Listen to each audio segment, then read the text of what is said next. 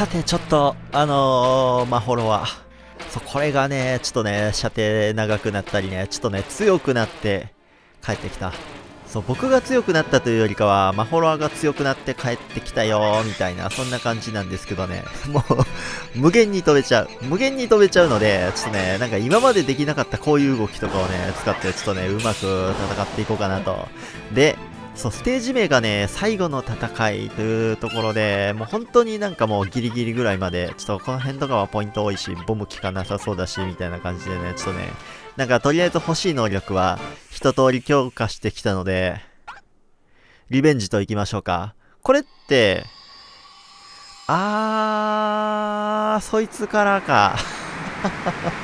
いや、さすがにそいつからだよね。一旦あれですもんね。これステージ出るってやったっけ？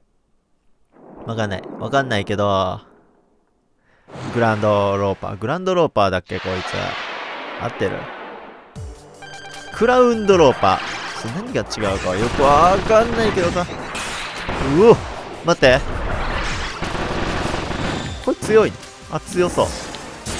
ふっ！マホロアストームでやり過ごせ。へいへいへい。あとは、っていうかあれですね、なんか、今気づいたんですけど、もしかして今までの敵が使ってきた技を一通り使ってくると思ったけど、その攻撃は知らない。このなんかモヤモヤ攻撃とかも。ちょっと待って。一旦ガードする。それはわかんない。ふっ！はめて、避けられた。その動きはさ、相変わらずですね、カービィの時と同じなんですけど、待って、はめといて、放て。あ、いい。強い。強い。いいぞ。で、溜めといて、これが本気だぜと。あ、ちょっと奥行くのずるです。それで、これで飛びます。今回のマホロアはこういう動きが。ちょっとやるじゃない。待って、許して。ならば、ニードルで相手をしよう。画面全体に放てる。ちょっと待って。こっちもさ。やるじゃないの。ちょっと待って。待って。ニードルずっと残ってる。強い。いいぞ。それ何してくる？わかんない。いっぱい出てきた。待って。あいつ何？あいつって倒せんの？わかんないが、今はマホロアストームで抜けて、今さ、高いところ取っても、ガード、ペコッところどころガードするときはガードする。うわー、やるじゃない。ちょっと待って。あとさ、ゲージが1本になっちゃった。まずいよ。助けて、ガード。それはさ、ニードルを置いといてやり過ごせ。いいぞ。待って、頑張れ、ニードル。痛い。ちょっと待って。まず、フッからの、たくさん攻撃食らっちゃった。まず、ここ。今さ、完全にイカサマしました。まずい。これさ、初めて戦った時よりなんなら苦戦してない。いけー。そいつは倒せないよね。倒せないのかな。本当に倒せない。倒すと、イカサマの効果で食べ物が出るかもしれないというね。まずい。倒したけどさ。もうやられそう。もうやられそうだけど、さあ、こっから、これが何なんだろうね。なんかマスタークラウン。これがマスタークラウンなの？何？よくは分かっていない。が、さあ、なんかすごいことになってるけど、これがマスタークラウンなのか。なんかね、マスタークラウンってちょっと書いてたからマスタークラウンなんだろうな、みたいな。なんなの？これはマホロアが欲しかったやつなの？わかんない。マスタークラウン。どう見ても敵なんだよな。大です。ちょっとやるじゃない。待って、これさ、それあれなんや。そこに、木の根っこ、それは下に来るんですか？まっすぐ来ます。それ壊さないとさ、ちょっと待って。あれさ、爆発するのか。待って、一旦ニードル置いとく。おー、すごい炎待って、もう一丁ニードル。あーだい、斜め攻撃。あー、逃げられた今大事に取ってたさ、そうビームを失ったが、ニードルがさめちゃくちゃ有効。待って、何してくるんですか。わかんないからさ、ガードしとく。これまずそうじゃない。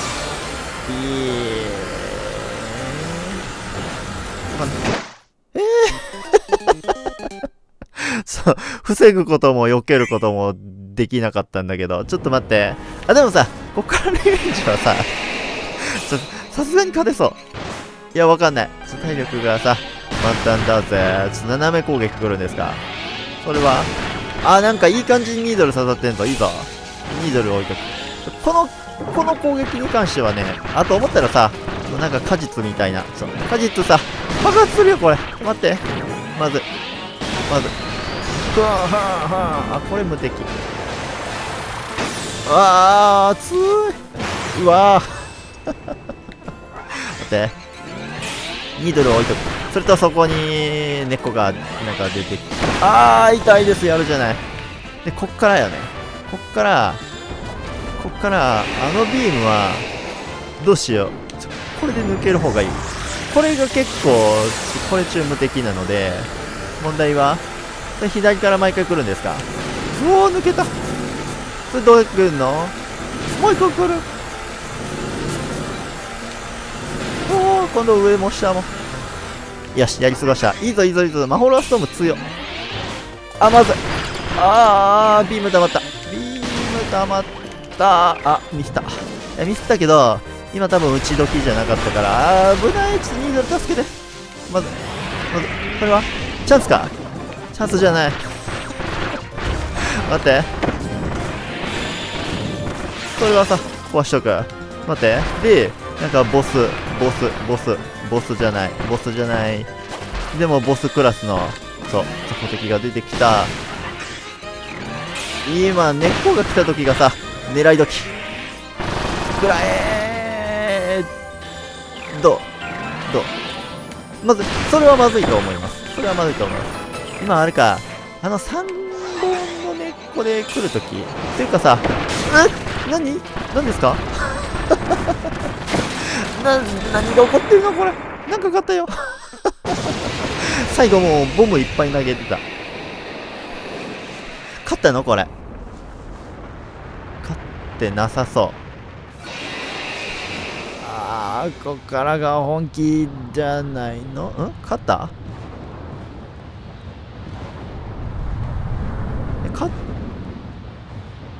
何それ。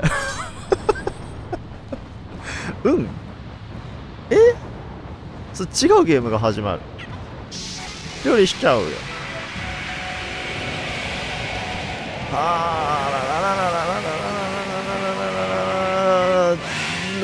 なんかさ、それはマホロが使ってきたやつや。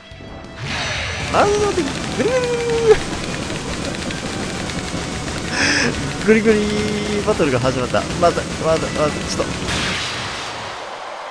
とやったの。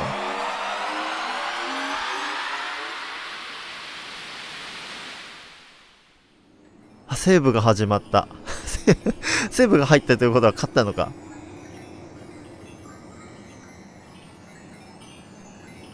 どうなった。裂け目が出てきた。その裂け目を越えていくと、これはあれハルカンドラに帰れるよとかなのかな。わかんないけど入ってみる。でもハルカンドラってどうなったの。そういえばなんかね、マホロアとカービィとの戦いで、なんか、うわーやべえ逃げろみたいな、なんかそういう状態になった記憶はあるんですが、果実が、はい。結局、あの果実が揃って何がどうなったのかがね、ちょっとわからない。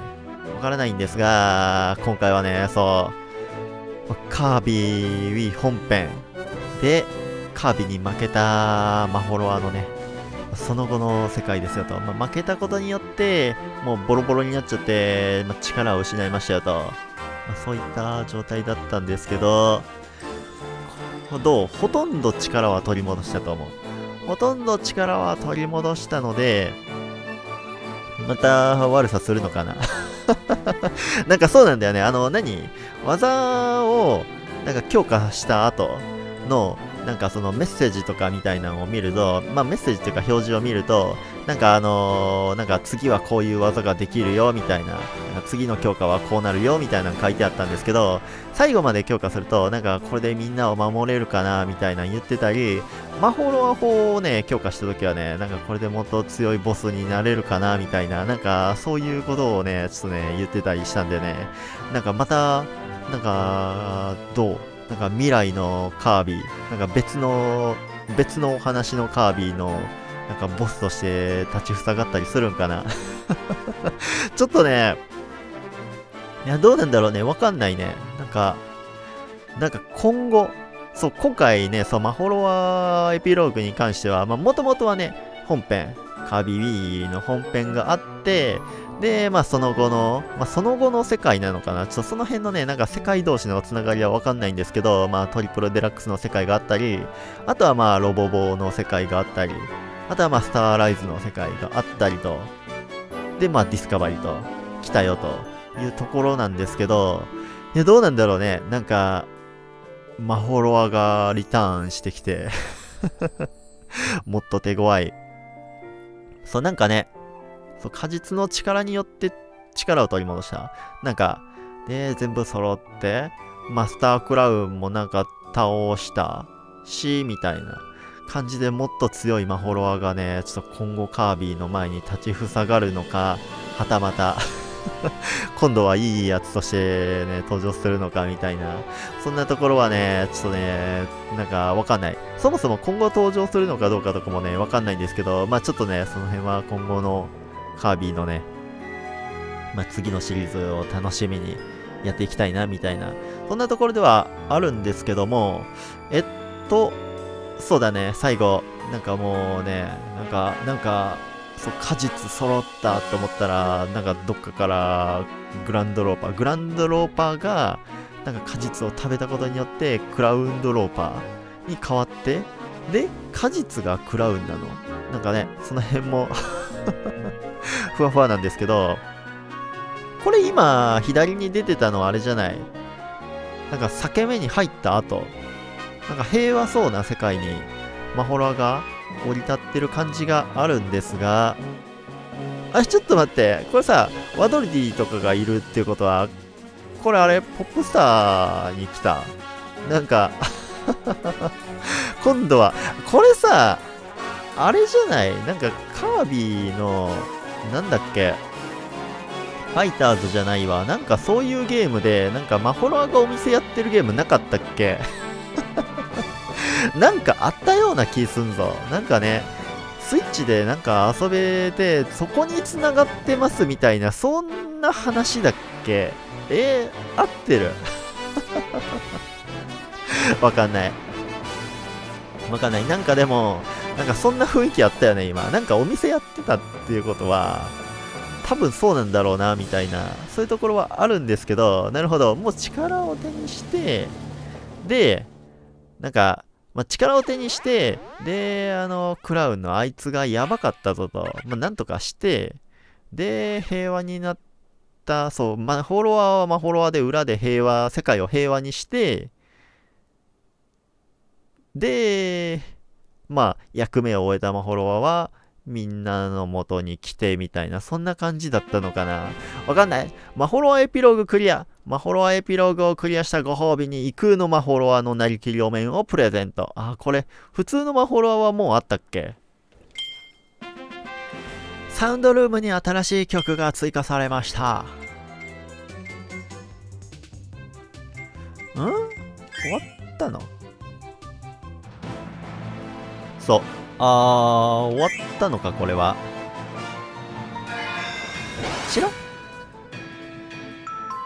ピンポン。すべてのステージクリアを目指せ。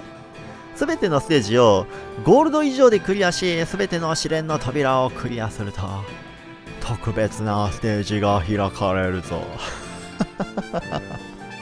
なるほど。特別なステージ。まあ、どうなんだろうね。まあ、最後の戦いがここだったので、ていうか、こういう雲に隠れてるところ、ここか。ここに何か出てくるのか。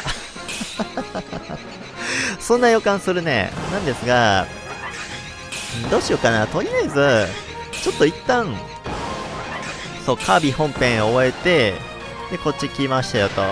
で、まだね、そう、カービィの方で、エクストラステージ、ちょっと全然遊んでないな、みたいな、そんな感じがあるので、多分、おそらく今後の展開としては、そのエクストラステージをまた先にやって、で、どうだろうね。いや、クリアできるのかな。エクストラっていうとすごく難しいんでしょ。